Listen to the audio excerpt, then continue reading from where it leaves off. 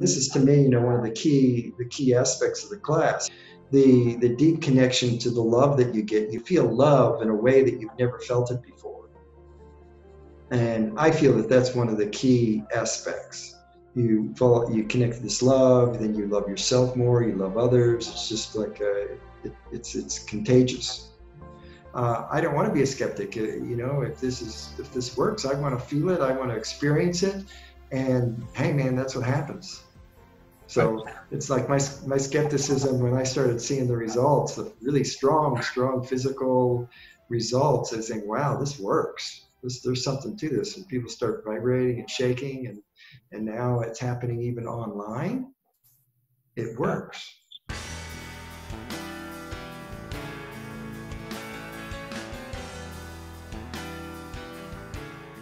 Well, the coronavirus has got us locked down in Brazil.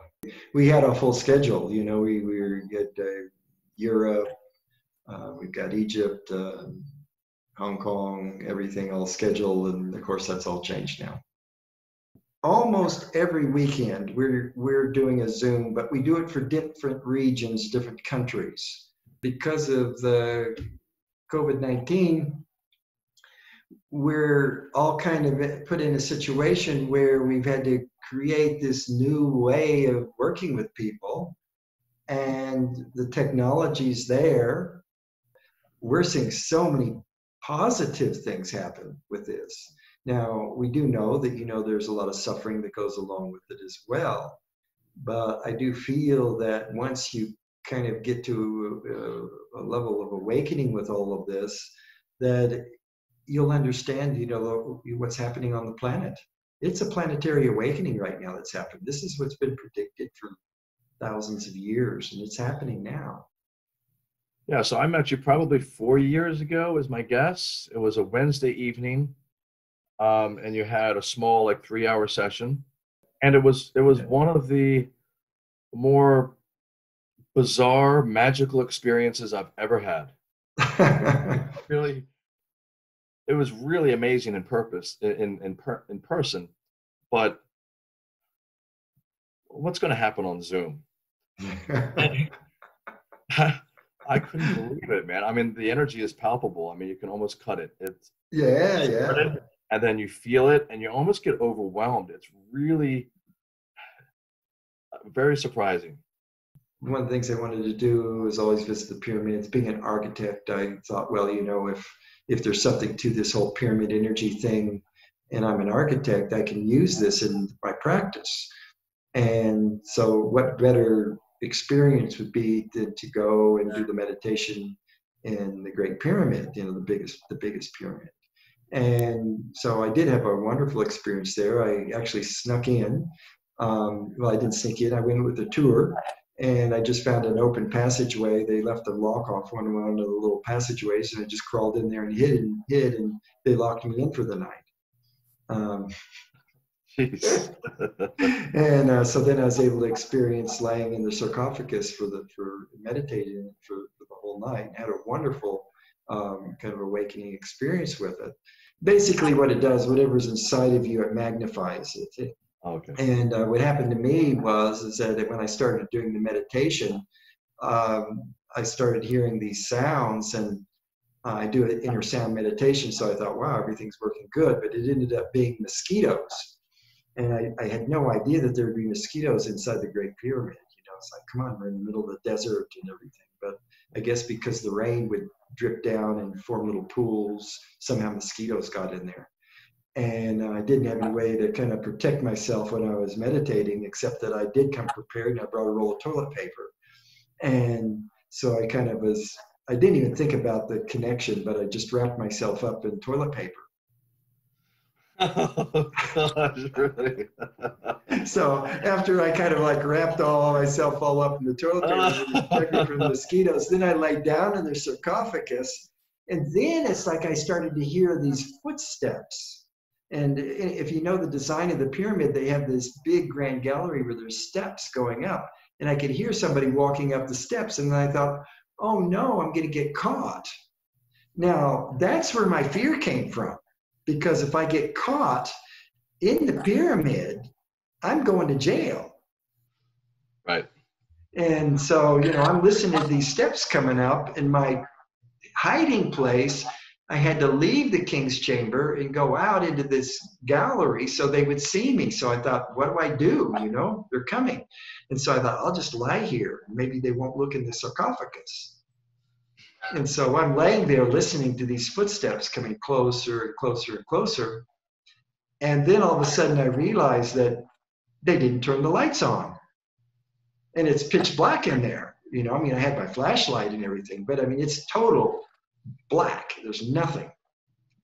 And so then it's like, well, wait a minute. If it's not human, then what is this sound coming towards me? And I could literally feel these footsteps walking towards me, coming into the king's chamber, walking towards me. And I'm thinking, oh, maybe it's like the spirit of the Pharaoh coming after me, you know.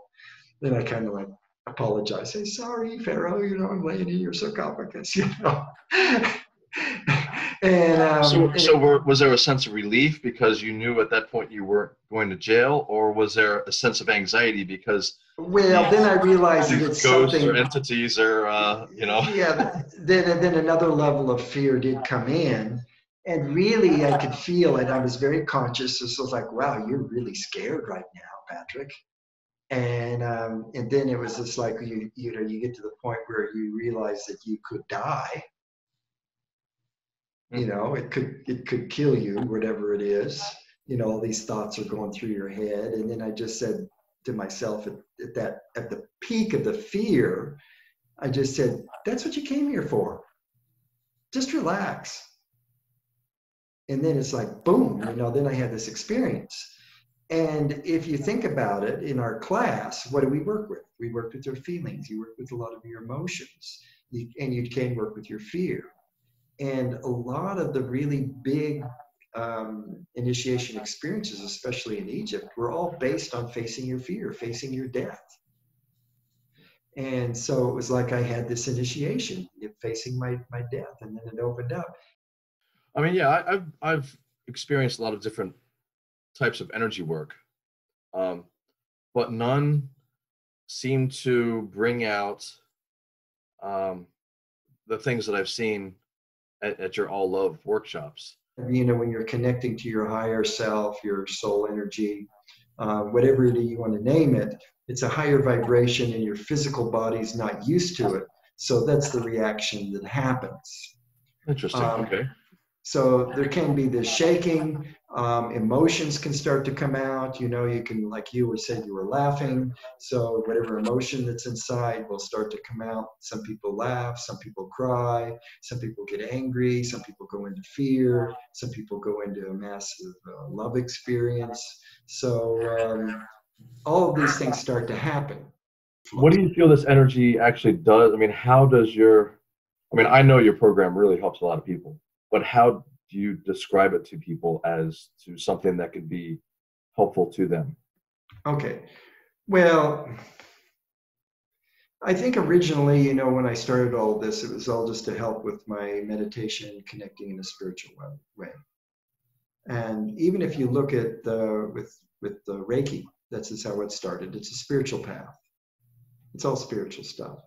But then you get kind of other results when you have this connections. There might be physical healing that takes place as a result of this energy flow that's happening, of this emotional release that's happening. I've had a lady, you know, she had a tumor and she did this big emotional release, and all of a sudden, you know, she was going in to get prepped for the surgery, and they said, well, there's no tumor anymore.